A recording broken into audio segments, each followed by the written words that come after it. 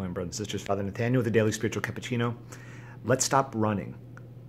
We hear in these days of Advent, getting ready for Christmas, how Mary and Joseph embraced God's plan. They didn't run away from it. And all of humanity, when you look at the story of from Adam and Eve running away from God when they had picked the fruit, to our own days and our own lives, how often we tend to run and hide from God, and we tend to try to. The fact that we do it our own way sometimes is a fact every human being has. We've all kind of gone it without God at times.